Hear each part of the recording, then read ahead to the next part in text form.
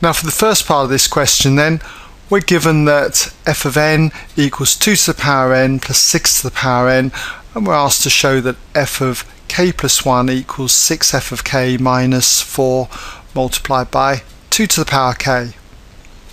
So how would I do something like this?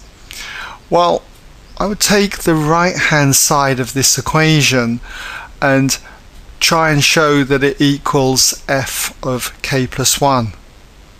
Because I feel that's going to be the easiest way of tackling this problem. So let's start then by saying 6f of k minus 4 multiplied by 2 to the power k. Let's see what this is going to equal. Well, it's going to be 6 multiplied by f of k. And we know f of n is this, so all we need to do is replace the n in here with a k. So we're going to have 6 multiplied by 2 to the power k plus 6 to the power k. And that's going to then have minus 4 times 2 to the k on the end here. Now I need to expand this bracket. So if we do that, we're going to end up with 6 times 2 to the power k. That would be 6, and we'll put that in brackets, 2 to the power k. And then we've got 6 multiplied by 6 to the k. Because they're in the same base here, we can then just add the powers. So that's going to be plus 6 to the power k plus 1.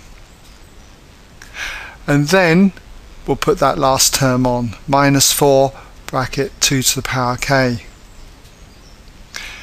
Now what I can do now is I've got 6 lots of 2 to the power k, take away 4 lots of 2 to the power k. So that's going to be 2 lots of 2 to the power k. And then the plus 6 to the power k plus 1. Now remember that if I'm to prove that this is f of k plus 1, in other words that's going to be 2 to the power k plus 1 plus 6 to the power k plus 1, then you can see I'm almost there. I've got my 6 to the k plus 1. All I need to do is realize that this is 2 to the power 1 times 2 to the power k, so I can add the powers, and that gives me 2 to the power k plus 1 plus 6 to the power k plus 1, which is the same as doing f of k plus 1.